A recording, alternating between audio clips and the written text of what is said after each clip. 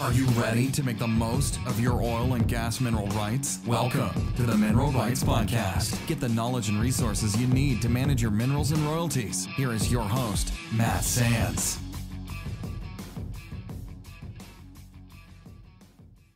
Hello and welcome to the Mineral Rights Podcast. I'm your host, Matt Sands, and I'm here to help you make the most of your minerals and royalties. I, first of all, hope that all of you are well in these extremely challenging times that we're faced with. These recent challenges to our economy, the potential challenge to our health, both physical and mental, really highlight the need to focus on things that are important, like our health and our families. And for all of you that also work in the oil and gas industry or within minerals and royalties specifically, there is even more uncertainty with the recent crash in oil prices. And there's uncertainty around what the oil and gas business will look like a month from now, or 6 months from now, or even a year or two in the future. But one thing is for certain, after focusing on the important things, like whether or not there is enough toilet paper in the house, or on a more serious note, making sure the kids are actually being productive and doing their schoolwork while we're all at home together for potentially the first time, where parents are working from home and kids are home with the schools closed. And in those difficult situations, there's a lot of distractions, and we really have to refocus our attention on getting things done. In times of uncertainty, I know that having a mission or a purpose can be helpful in getting through these tough times.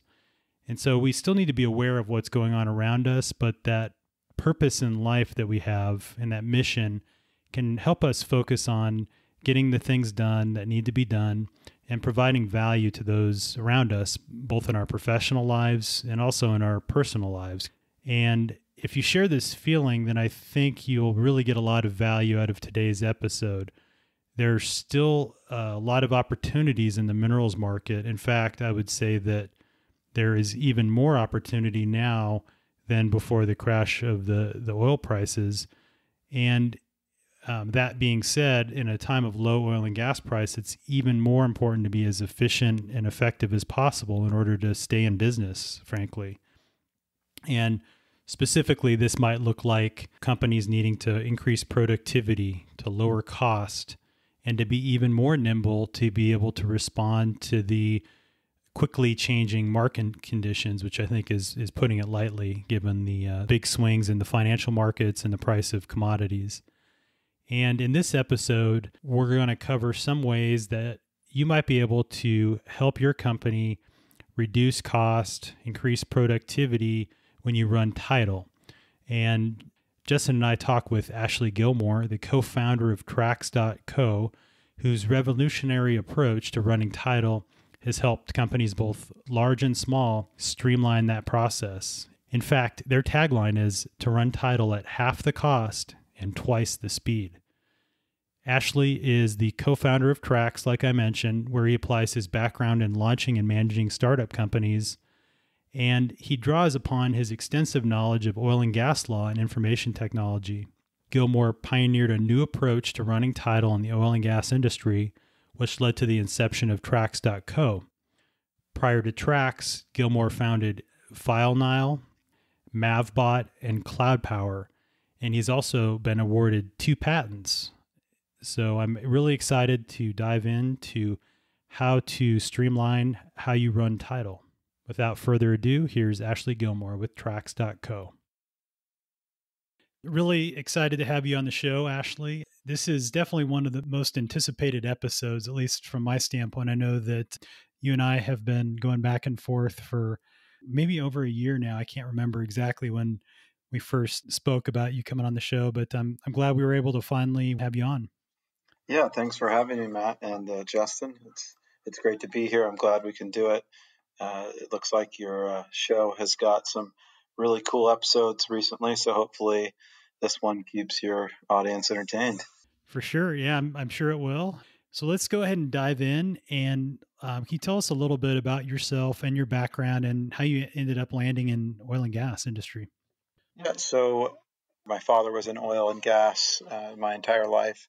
He is a geophysicist that graduated from Colorado School of Mines, and was originally from Washington. My mom's also from Washington State, but when he graduated from mines, he got a job down in Texas. And so he eventually had myself and my sisters and brothers. And so I kind of grew up around oil and gas. But after he retired, we moved to the Seattle area where I met my co-founder, David Dewey, who's a computer scientist savant. Essentially, he's been coding since, even before high school. We've been working together ever since. We started up this company called Cloud Power, and Cloud Power essentially helped companies go paperless using enterprise content management, and then eventually shifted them to the cloud.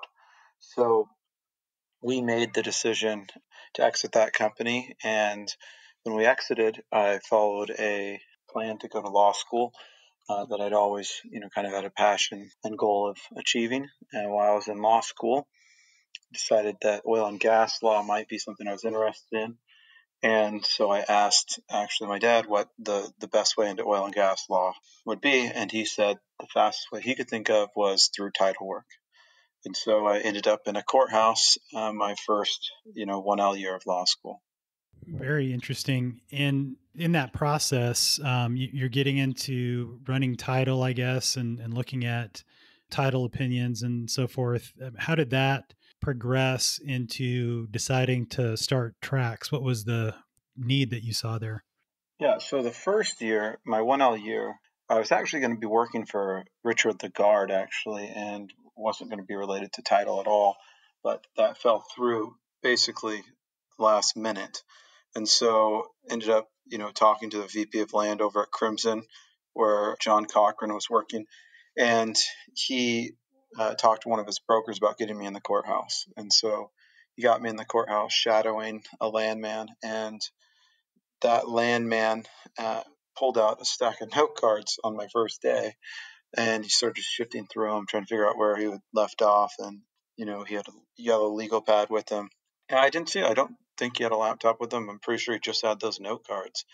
And I just, for me, I was like, I could not believe that this guy was getting paid hundreds of dollars per day to use note cards in a courthouse pulling documents. And so it kind of uncovered what I thought could be a major opportunity. So I went back to law school after that experience, and I took every course I could on oil and gas law and learned about title. And eventually, John Cochran scored me a job as a 2L intern. And that's where I got exposed to title opinions, like you just mentioned. And looking at those title opinions, I thought certainly, they're charging hundreds of dollars per hour. That there's a better way than what I saw in the courthouse.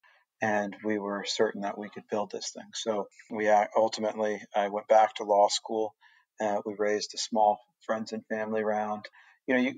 Back then it was like Christmas every couple hours, because every time I would ask for something, David would be able to iterate it into the platform, and all of a sudden it would do something amazing that it couldn't do a minute before. That's very cool. That sounds like a really fun experience. I know I've worked in a large corporate environment and just trying to develop what would seem to be a simple application or something relatively straightforward, and not having the coder there sitting next to you saying, "Hey, is this what you meant?" And being able to iterate very quickly that way can be a very painful experience, but doesn't sound like that was the case with David. So that's cool. Yeah, with David is, like I said, a savant. You can literally just, if sometimes I think the reason we're such a successful team is he is the best coder you can hope to hire. There isn't any tech company out there that wouldn't hire David, right? And then there's me, and I know just enough that I don't know what isn't possible. And so when I ask for things, it's always like slightly beyond what most people think is possible. And then he gets to work on it, and somehow, all of a sudden we can compute mineral ownership, and no one else can. Absolutely. Well, what a great relationship. And kind of getting into the nitty gritty of tracks here, but I know many of our listeners are familiar with how to run title. But for those that are new to running title, what does running title look like without tracks in their world? Yeah, it's really, county specific, but the general principles are the same. You have essentially documents that represent a chain of title, and those documents are stored in a courthouse, whether that be online or not online. And those documents can be located using an index. And sometimes the index is based on the tract book. So you know all of the documents that are involved in that tract's chain of title. And tract is a space of land, well, a mineral tract is different than this. But essentially, the simplest way to say it is that a tract is just an area of land that you hope to run the title on in this situation. We can get more into the specific legal descriptions of what a tract is if you want to. But when you've identified that tract and there is a tract book, you can just process all of the documents within that book and get to determine who all the owners are. If you're in Texas, in most counties, it's by grantee or grantor. So you quite literally look at who the surface owner is, and you find a deed that grants them the surface, and then you chain that backwards by finding where the grantor was a grantee, and you keep doing that back and forth until you get to the sovereignty or the government that originally owned the property. There's some more nuances in there about identifying where the severances were from the surface and the minerals, but generally the process of running title follows one of those two paths. Either you're using a tract book and identifying all of the documents, or you're using a grantee grantor index and finding all the documents. Once you have the documents, you have to interpret those documents, and it's not as easy as you might think. So reading a document, as a lawyer, you're told to always read agreements within the four corners. And running title, if it was that simple, would be very easy, which is why Trax is so helpful, actually. We enable the interpreter or the landman to just focus on the four corners of that one instrument. So, if the deed is saying, I'm giving all right, title, and interest to party B, well, in order to compute the ownership, you need to know what party A has before that transaction and what party B has before that transaction, and then you need to know what they have afterwards. But when you look at the document, it seems really simple. So chaining title involves doing these small computations, but in the aggregate can become quite large and quite difficult. Absolutely. I think running title is not the favorite thing of a lot of people to do. I'm personally not a fan myself. I bring several landmen with me whenever I get in a situation where I have to run title. When you do that interpretation, I mean, is that going into like an Excel spreadsheet typically, and then you're relying on that person to key in the right formulas? That's kind of been my experience. Is that sort of what you're seeing, in the absence of tracks? Yeah, so it's large. You use a note card, and the note card says party A to party B, half my interest. And the next note card says party A to party C, my other half my interest. And then the next document says B and C, all of my interest to party D. And, they're literally writing down these formulas over and over again on usually like butcher paper or legal pads. And then, in some cases, people are using some really, really big Excel spreadsheets to do this. And if they fat finger it or they mess it up, then the calculation at the end is going to be wrong. And there's no indication that something's been typed in wrong necessarily. So right now, I honestly, I have a huge amount of respect for anyone that gets to a right answer that's doing it manually. Yeah. So if you've painted the picture, definitely a big need for something to solve this problem. Now, tell me how Trax does solve the problem. What does the process look like with Trax, and why is it better? Yeah. So with Trax, we've created a digital note card, and the landman gets into Trax whether they're working for a mineral buyer or an E&P company, and they start chaining title just as if they were doing it the old way. So they pull out their digital note card in this case, and they pull the first document. When they pull the first document, the major difference is our note card is really thoughtful, and it captures only the necessary data.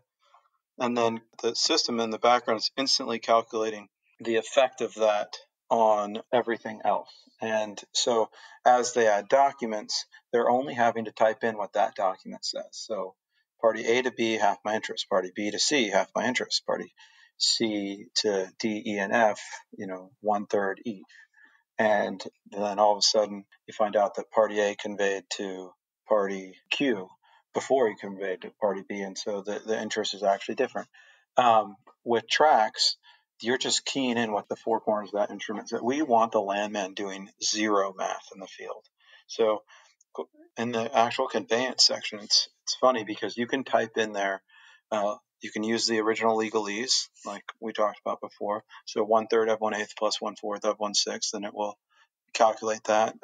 You can use net acres, whole numbers, fractions, or decimal points. Whatever the document says, it's what you're putting in that field. And then it's instantly calculating the effect of that document on all the other documents in the chain of title.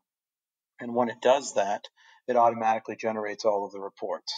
So we have had clients say that track saves 2 to 3 weeks on every 4-week project in the Permian simply because of reporting.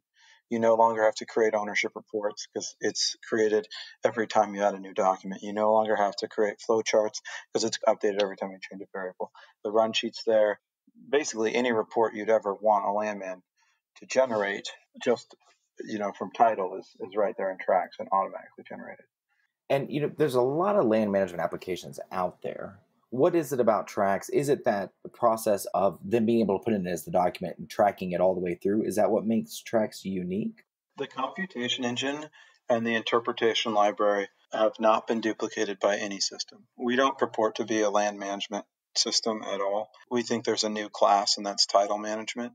We are tracking the interest automatically. So that difference is, for instance, there is no other land management tool where you can add fractional interest. Like, say you give someone an executive interest and that gets busted up, and then they do an of 8/8 grant, or you have an NPRI of 8/8 that's granted, and then it instantly calculates the net effect of that all the way to current date, right? So land management tools are really good at taking the answers that they essentially pick up where we leave off. The second component is because you don't have a computation engine in any of these other platforms, you don't have an interpretation library. And that's the second coolest thing about tracks. In the powder right now, for instance, we have a client that's running blanket title across the powder. And they've essentially, by using tracks, have been able to leverage a 75% decrease in cost. But actually, once we release the interpretation library, that the cost for them to run title is now about 18% of their closest competitor not using tracks. And the reason is, on a track-by-track basis, there's about 30% common title. So when you're using tracks and you are running title using the same indexes that you'd be using anyway, tracks picks up on the fact that that document has not only been seen before, but it's been interpreted. And so it actually is, you're not doing a search against an index or anything in tracks. We're not changing any steps, but tracks is actually doing a search in the background without even you asking it to do that search, and saying, okay, wait a second, this document has been reviewed before or it has been inputted before. Is this the document you want to bring into the chain of title? And it already has all the data stored in machine readable format so that it can just be dropped right into the new chain of title without wasting any of the person's time. So the two differentiators for us are the computation engine, and we have a patent on that, and the interpretation library. No, that's beautiful and hugely valuable. I can see why that's a huge differentiator. Yeah, and I think to your point, if you run across those common documents, typically you're still having to go through the same steps if you're running title on a note card or an Excel. So that is a pretty impressive opportunity, I think, like you said, to streamline the process.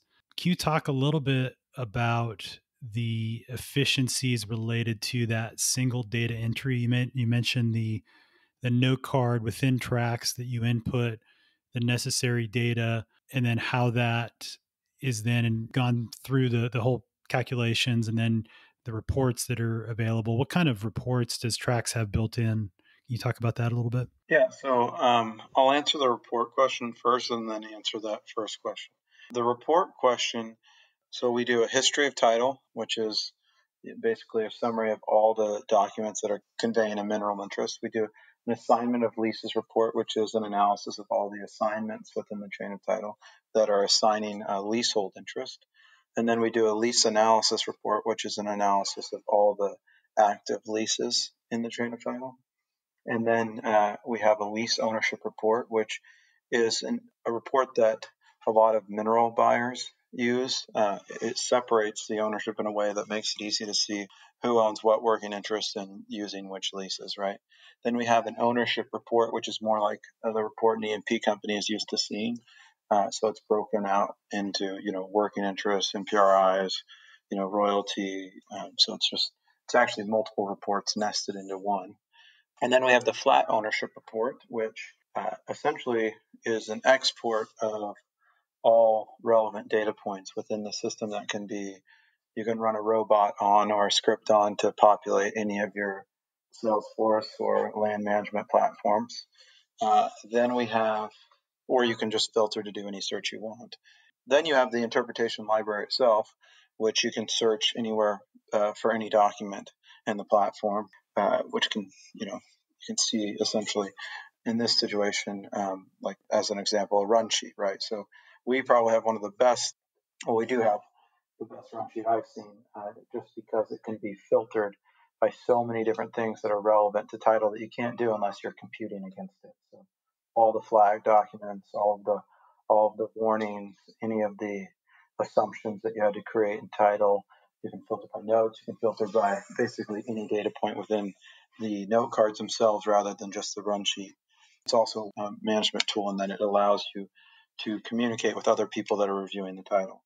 Then we have a requirements report, which is just a summary of all the documents that have requirements in them.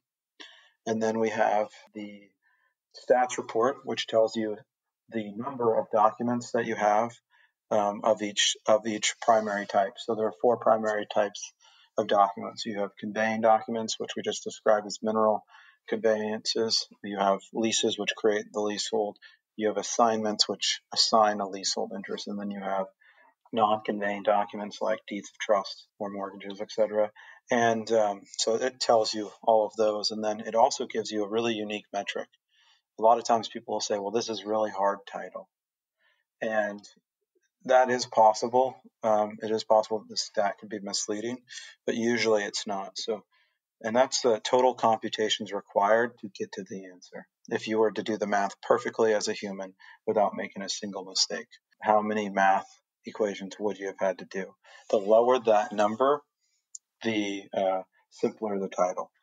The higher that number is, the more complex and likely the longer it took to chain it out. We have couple acre tracts in the Permian that have over 1 million computations. And then finally, there's the warnings report. And that's a report that's auto-generated by Trax, and it detects any over-conveyances or duplication in entries, and it flags not only the flow chart, but it also flags in this warning report so that you can actually, whenever you're reviewing the title, you can go straight to the documents where an over-conveyance might have happened or there might be some cloudy title issue and get straight to the problem issues. And then finally, I guess, not really report, but the flow chart. You can export that in a printable format or in SVG that can be blown up into any size. What was your first question? So that was basically the gist of it was, the reporting and, inputting the data once and then being able to view that information in different ways in an automated fashion, like you'd mentioned. So I think that definitely answered it. I guess one other related question. So if, you have a customer and they really wanted to see it in an Excel spreadsheet, is that something you can export the data in Excel and then manipulate it outside of Trax as well?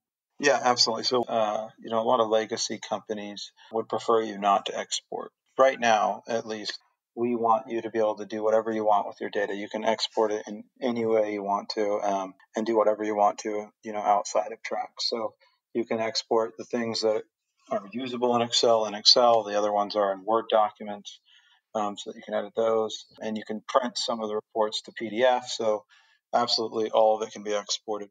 You can even export the JSON files related to the chain of title and then use that JSON file in the future if you want to in Trax. You wouldn't be able to use it anywhere else, but unless somebody else came up with a computation engine that could interpret the JSON file. Absolutely anything can be exported. Very cool. Now, I know with Excel, when in trying to track the bundle of sticks, that you always hear about. So you have the executive rights, for example, the bonus and rental and the, royalty rights. And I know if there's like an MPRI that's been carved out, that's always been problematic in my mind to try to track that. How does track solve the problem of separating those different rights and tracking those and how it all fits together? Is that part of that, the computation engine that you mentioned? Yeah, and it's what no one else has been able to crack is the tied and merged, you know, um, rights essentially. So how do you, using Excel, a number looks like any other number.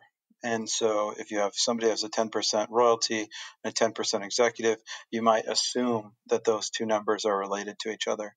And when in reality, that executive interest could be tied to somebody else's royalty altogether. So maybe those aren't merged. And so at Trax, we've used a bunch of different concepts to essentially solve that problem. And that's what our patent is on. But essentially, you have to understand where these rights intersect and where they break apart. And why that's important is if you have an executive right or an MPRI, you want the user to just be able to type in, I'm conveying a naked royalty, or an MPRI, I'm conveying, 5% royalty to my son, or 50% royalty to my son. But I don't trust that my son will take good lease terms.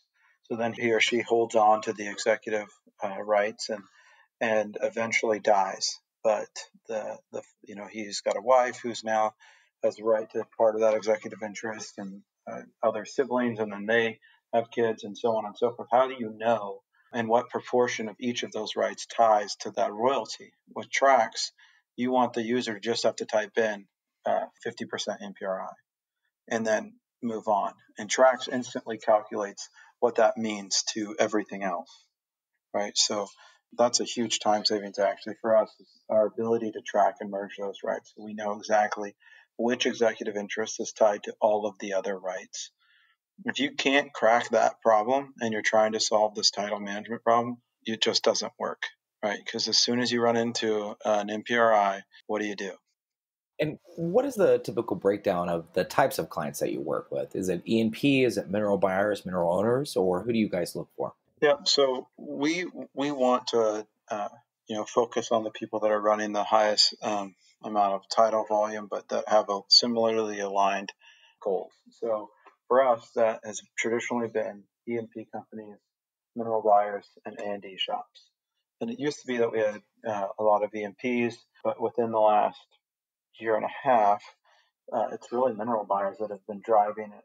Until I'd say, actually, in January of this year, we started getting a lot more traction with the E&P companies. Like we just closed a couple of pretty well-known, maybe publicly traded companies, and that are E&P shops, right? So I would say it's a 50-50 blend right now between mineral buyers and E&P companies, and I'd have to go look at the numbers. Absolutely. Well, that makes sense. We've talked about in past shows how the mineral buyers have really become such a huge and strong industry in and of itself. Does Trax serve the same kind of issue for all of those different types of clients, or are different clients getting different things from Trax? I think, yes, they're getting different things, but using, the same concepts. So with mineral buyers, they have a problem, right? They have a lack of opportunities that they can go pursue potentially, right? And if an opportunity does come in the door, it's costly to run that title for a deal that might not even happen.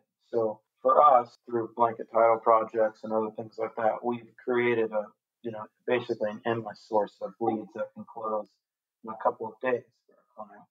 On the other side, with mineral buyers, the ones that are just running opportunity title, we've made it so that they can spend less money and get to the answer faster, right? And that's super meaningful to them.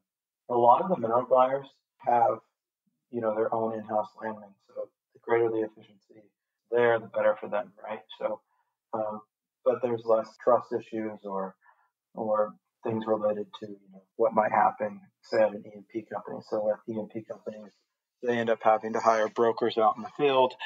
And title is largely a black box right now. Without Trax, it's a completely dark box. It's very hard to see inside and see how many guys do I have working here, how much are they costing me, when is my project going to be completed, And what is it going to cost me when it is completed? Are these people actually working? And I used to be able to say that we have never deployed an enterprise license of tracks where we haven't uncovered lost days where people have overbilled. But, I just don't know because we have a number of customers that we've deployed for, and I just haven't been as involved. But I have never personally implemented an iteration of the enterprise license that uses outsourced landing where we haven't uncovered build days where work wasn't done. So for E&P companies, they're getting transparency into the box. They can see who's working, how long it's taking. If they've done work in that area before, they start to see trends on how many documents and therefore can calculate how close they are to completion. It's not always accurate, but law of averages.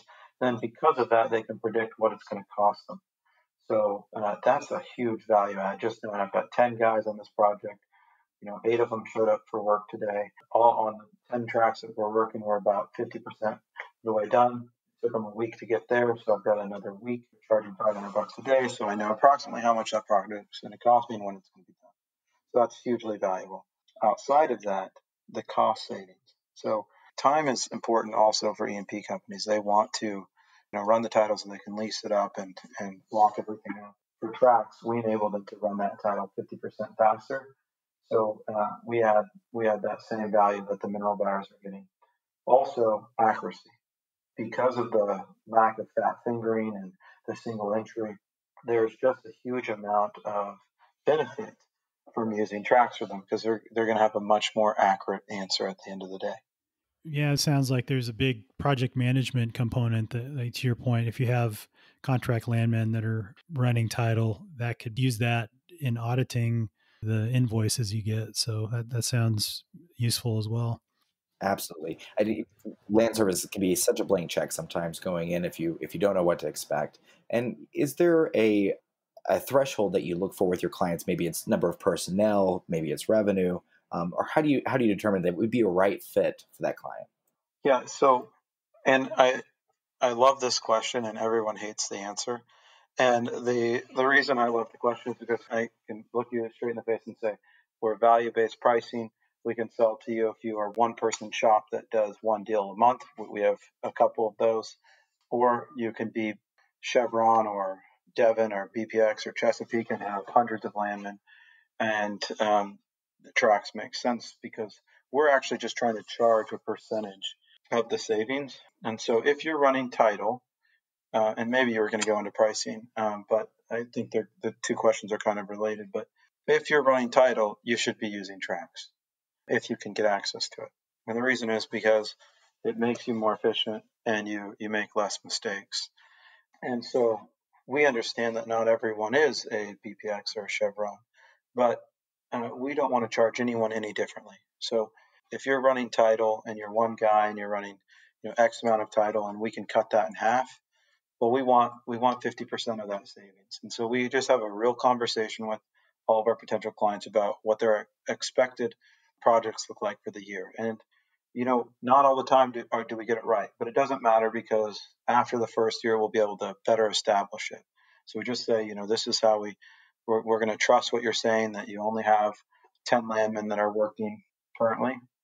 And we believe we can double their production. And therefore, we're either increasing the number of opportunities you have or saving you this amount of money. And we want half of that savings.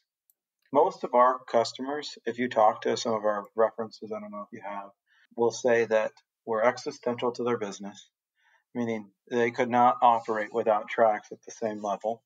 And two, that we're very expensive. Well, that's such an interesting model and a kind of a divergence from the norm that you see. But I love the answer. I think that's a wonderful way to look at it and go about it. And having that candid conversation creates such a great relationship at the start.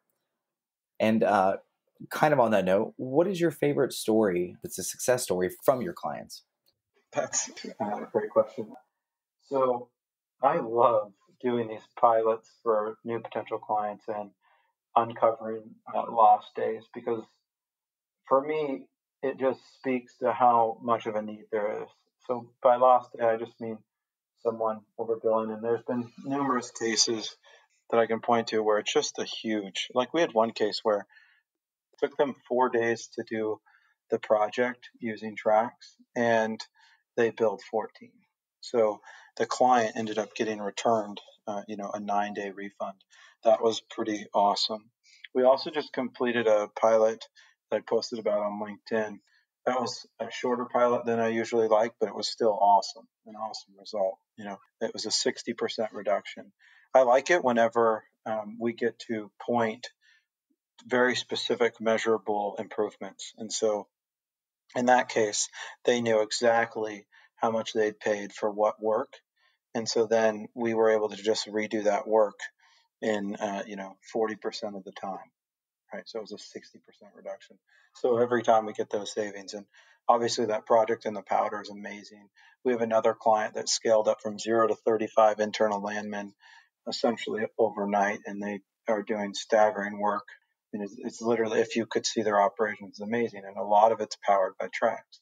So I guess the answer to your question is no one story, but there's just a lot of good stories because the space has been, there hasn't been a lot of innovation. Absolutely. What a wonderful feeling, I'm sure, knowing that what you're putting out there is helping them and giving them that instant savings. And so I just have a couple of additional questions before we wrap up. Ashley, can you tell us a little bit about what's next for Trax and what's your ultimate vision for the company?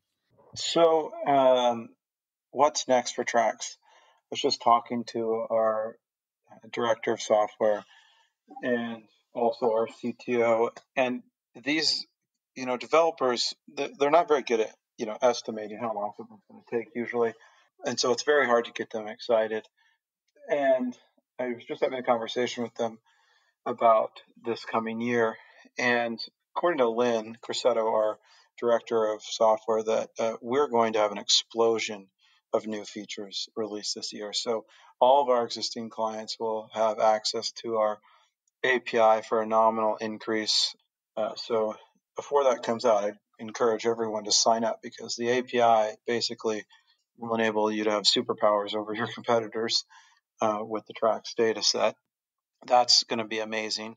We already have an internal API. We're just getting this public one released, and it's set to be released in the next quarter for sure. So on top of that, by the end of the year, we have full text search and some natural language processing that's going to be integrated into the app. So one day you'll wake up and it will be Christmas. All of a sudden, all your documents will be searchable that are in Trax. So you'd find anything with the string PUGH in it.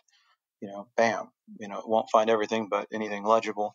And that'll just keep getting better and better. And then on top of that, we've got some really cool GIS functionality that we actually built at the beginning of last year and just never released it because we couldn't fine tune it. And so as soon as this API is released, we're going to be full bore on that project. And so a ton of features coming out.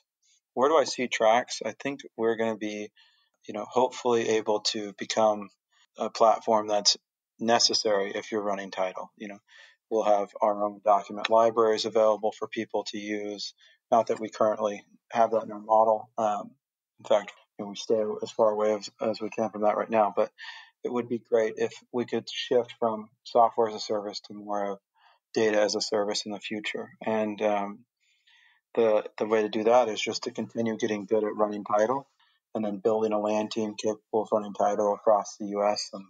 and maybe attacking that problem. I'm not going to say for sure that's where we're going, but I think when you start adding the GIS component, the data extraction from the documents, and you continue to improve the computation engine, we can do a lot of very interesting things at scale that help get our customer what they want. At the end of the day, all of our customers want one thing. They want an accurate answer as fast as possible and at the most cost-effective price possible. Yeah, having that the full text search capability of any uploaded documents that's pretty exciting. I know that if you didn't flag it, there's other ways. I know in Trax you can do that, but to be able to do a text search and it's pretty cool. So I'm excited for you guys. It sounds like there's a lot of really cool features that are coming up. So definitely, this is something that you're looking at, it sounds like a good time to check it out. I had a chance to test drive the application, and I was impressed. And just using the little tutorial that you have with Trax University, that was helpful in just understanding how it works. If somebody does decide that they want to look into Trax and give it a try, what kind of support do you offer to help onboard new clients? So absolutely. So Trax University is accessible to anyone on our website, but the website is the best resource for getting the most up-to-date information. You can email me directly, ashley@trax.co, or Paul@trax.co is actually our director of education. So if you actually want to learn how to use Trax, reaching out to Paul Barber, it's just Paul@trax.co. We would love to. We have no problem getting everyone on our platform to learn how to use it, so that they're ready to use it in their business when the time is right. We were just talking to a broker. We don't sell to brokers, but they're interested in getting access so that they can learn how to do it, so they can have that as a competitive advantage. So it sounds like we're likely going to be training up their team so that they're ready to go, and they're going to use Trax University to do that. So any of your listeners, please do reach out. We'd love to get you on the platform and show you what Trax is all about. Our goal is to provide an ROI the instant you start using Trax. So we want that month to be less expensive with the cost of Trax than it would have been without. Makes sense. It's a goal that I'd be looking at as an end user. So it's very good. So anything else that you want to mention that we haven't already discussed? Yeah. If you're a mineral buyer or an E&P company and you're out there listening and you're becoming more of a tech company than a mineral company or an E&P company, reach out. It's always better to buy than build if there's a solution available. And so I've noticed a lot of our clients, some of them have more developers than we do. And if that's you, this is a really challenging problem that could take you 5 years to build, or you could just come partner with us. Sounds good. And I guess you're out on social media as well? Yep, we're on LinkedIn. You can find us by just looking up trax.co. That's tracts.co. Or you can go to our website, which is just www.tracts.co or trax.co. And there's all kinds of information on either our website or LinkedIn. And honestly, the best way to really just get in touch is to email us. And if you email us, we'll be responsive, and you'll find out if Trax is good for you. Well, thanks again, Ashley, for coming on the show. I appreciate your time. No, thank you, Matt and Justin. I really appreciated it. This just flew by. So thank you for making this all possible. Absolutely. Thanks again. Thanks, Ashley. Glad to have you. All right. I hope you enjoyed that interview with Ashley. In addition to the links that Ashley mentioned, you can go to mineralrightspodcast.com/Trax. That's spelled TRACTS, to receive a free bonus guide that has links to Trax University that Ashley mentioned, as well as links to their how-to guides and walkthrough videos that show you Trax in action. Of course, the best way to find out more about Trax is to reach out to their sales team and let them know you heard about them on the Mineral Rights Podcast. And in the spirit of full disclosure, if you do decide to sign up with Trax and let them know that you heard about it from the Mineral Rights Podcast, I do get a small referral commission. I wanted to be upfront with that, but it is a tool that I am currently using and learning. So hopefully this episode was helpful for you. It's definitely game-changing for the way I run title, for sure. And hopefully it will be a game-changing for you as well. Thanks again. I appreciate you. And if you haven't done so already, please subscribe to the show, because we have a lot of great content coming your way, including how you can dramatically reduce your costs around well and production data, and a tool for individual mineral owners to forecast your royalty payments on your own at a fraction of the cost of hiring an expert like myself to do it for you. We also have some really useful information on how you can legally defer tax associated with the sale of an investment property, and how minerals and royalties fits into this picture. So hit subscribe, and I will see you in the next episode. Thanks so much for listening to the Mineral Rights Podcast with your host, Matt Sands. Don't forget to subscribe and share at mineralrightspodcast.com. The Mineral Rights Podcast should not be construed as investment, legal, or tax advice. All information is believed to be from reliable sources. However, we make no representation as to its completeness or accuracy.